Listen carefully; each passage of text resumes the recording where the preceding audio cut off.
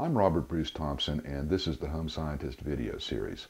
This segment continues our look at chemicals on the cheap. Sulfuric acid is essential in a home lab, both as a reagent and as a precursor for synthesizing other chemicals. Until recently, I recommended battery acid as a good source.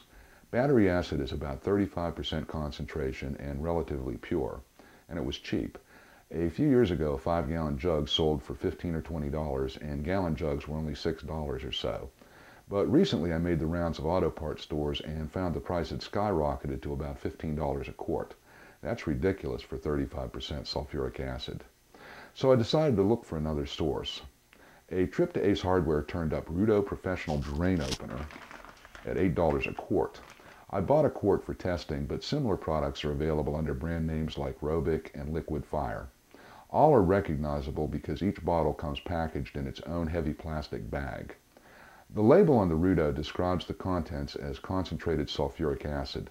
The questions are how concentrated and how pure. Let's find out. Okay, let's get started and unpack the Rudo Professional Drain Opener. Remove it from its plastic bag first. As you'll notice, I'm wearing very heavy rubber gloves. Concentrated sulfuric acid is one of the nastiest chemicals you'll encounter in a home lab. In addition to burning your skin or eyes by an acid reaction, it's also an extremely strong dehydrating agent, so it literally sucks the water out of your skin and chars it.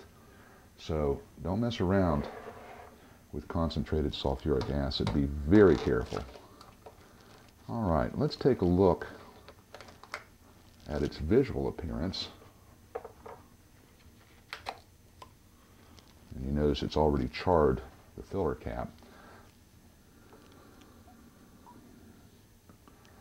Okay, that is really excellent. I have seen technical grade sulfuric acid that is almost literally black, basically colloidal suspended carbon from charring organic contaminants.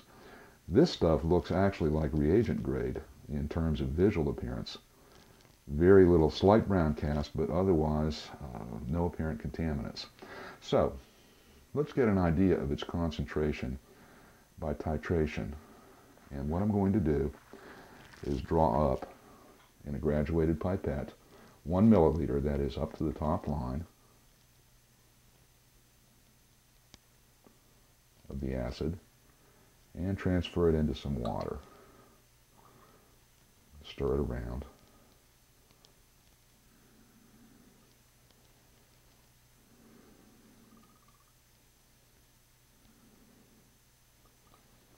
Make sure it's thoroughly mixed. Now, I will add a couple of drops. And tell you what, before I do that, I'm going to pour this excess acid back into the original container.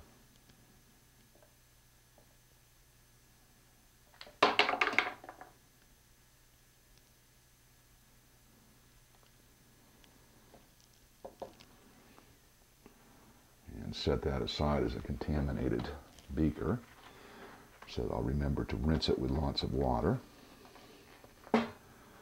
Okay, so we have some water that has 1.0 milliliter of the Rudo acid in it, and I'm going to add a couple of drops of phenolphthalein to that. And I have here, as closely as I could measure in a graduated cylinder, 100 milliliters of 1.00 molar sodium hydroxide. Now what I'm going to do is add the sodium hydroxide to the acid aliquot until the phenolphthalein turns pink, indicating that the pH is about 8.5, I believe. In other words, that all of the acid has been neutralized. Now, 1 mole of sulfuric acid reacts with 2 moles of sodium hydroxide. So basically, by simply determining the number of milliliters required to reach the end point and dividing that by 2, we can determine the molarity of the acid. Concentrated acid is, 100% acid is about 18.75 molar. The more common 98% is 18.4 molar and 96% is 18 molar. So as a high end, we expect to use at most about 36 milliliters of the titrant. At the low end, it would be hard to call anything less than 50% acid concentrated. So we'll assume that as a lower end, we'll use an estimate of 9.0 molar, which would require about 18 milliliters of titrant. So I'll begin by just adding. And as you can see, we get a pink reaction initially, but it disappears immediately. So I'll swirl that, no sign of a persistent pink reaction. And I've added about 10 milliliters so far.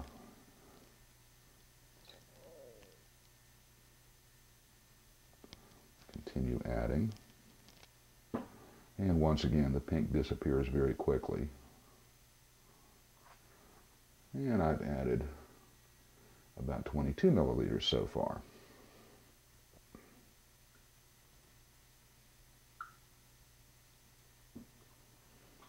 Once again, it disappears very quickly.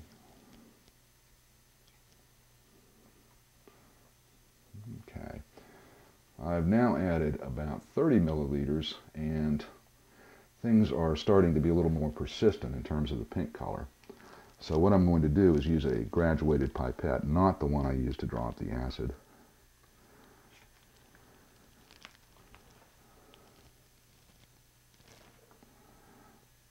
To add the sodium hydroxide titrant more gradually. And we can see it's still disappearing.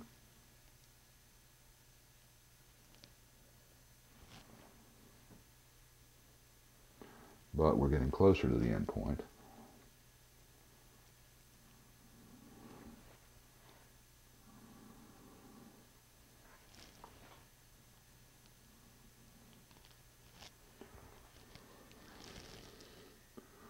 Okay, I've now added about 32 milliliters, so we know the acid is at least 16 molar.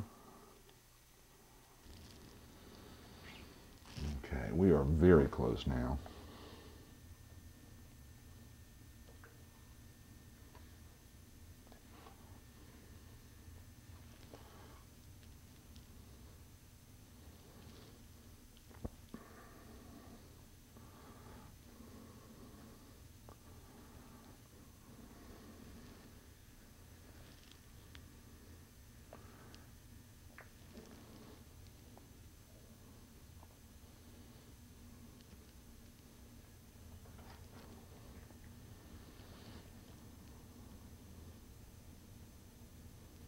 Okay, that last drop did it.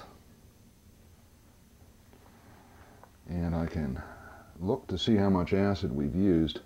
And we are right at a little over 36 milliliters. So apparently this acid is actually about 18 molar, a fraction over 18 molar. So it's about 96 or 97% acid according to this quick titration.